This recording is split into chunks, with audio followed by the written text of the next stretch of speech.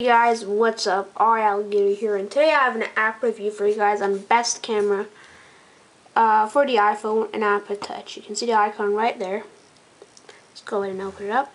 It says the best camera is the one that's with you. Now, this camera allows you to add effects to your pictures. So let's actually go ahead and take out the effects that I have right now. To do that, you just tap that on the top, and just like an iPhone icon on your springboard or home screen, just tap them out to take the effects out. Now here's the original picture that I have. Now you can see you got a whole bunch of effects here that you can scroll through. So we'll show you some of them. Let's add this.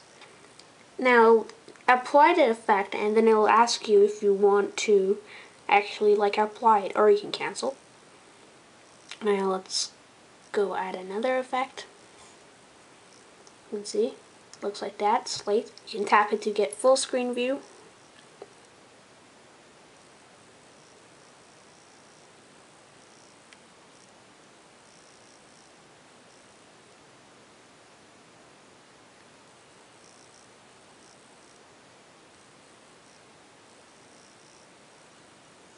You can see, yeah, you got a lot of different effects right there.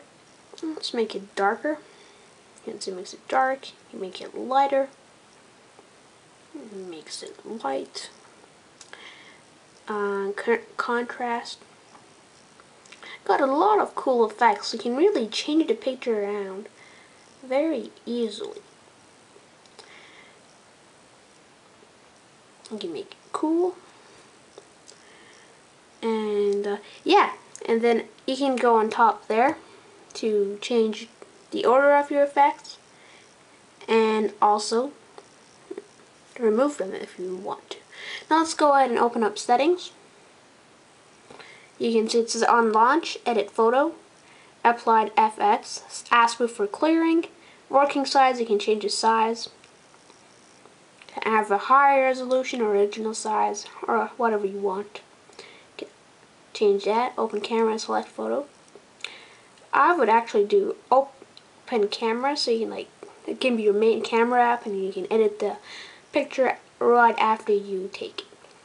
Sharing setup, which you can post on different stuff if you want, and some copyright stuff on the bottom. Now let's show you guys how it looks. It'll just look like a normal camera. You can see I got nothing on my desk here. There's this lamp, which I can't get in, it's reflecting. But you can also take a picture right away and add effects to it.